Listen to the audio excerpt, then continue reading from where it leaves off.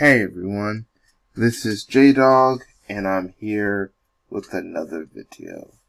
This individual is Nate Woods, or Nathaniel Woods, an innocent man who was killed, murdered by the Alabama Department of Correctional. That's right, this is an innocent man that was murdered by his death row sentence and by the police to have them executed. Nate Woods was falsely accused of the murder of several cops. After a raiding, he still surrendered to the police because he happened to be there and didn't know what was really going on. But they decided to charge him instead of the actual shooter that they discovered. So, all of a sudden they decided to kill this man. The state of Alabama decided to kill this man, this innocent man who wanted his freedom. Now he'll never get it because he's died. And you can blame this woman I'm about to show you.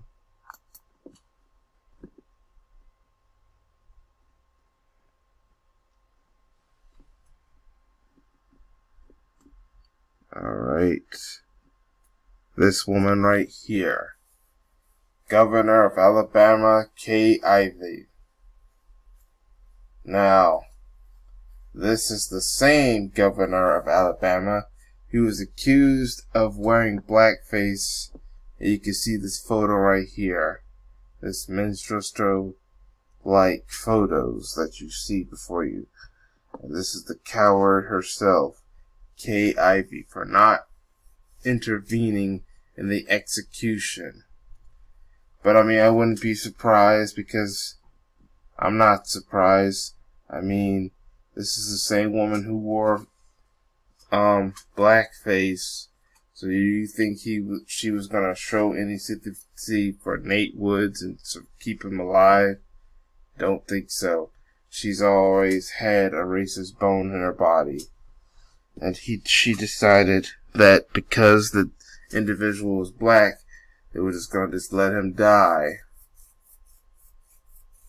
So yeah, state of Alabama, you could thank this coward, this racist coward, Kay Ivey, for why Nate Woods is dead.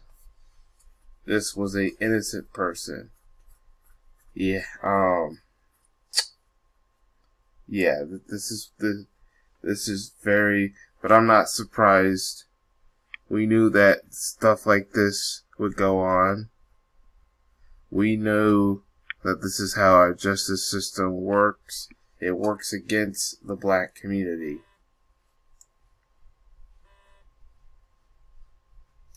But I want to know what y'all think in the comment section.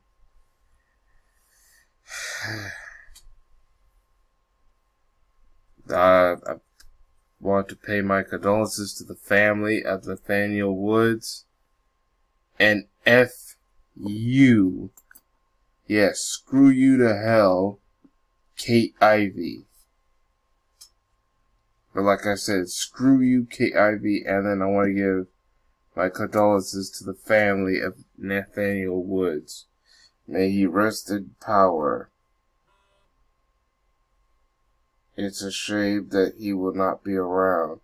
He should have been freed months ago. Years ago. Remember, he didn't do the crime. He didn't kill the police officers that they said he killed. It was another individual.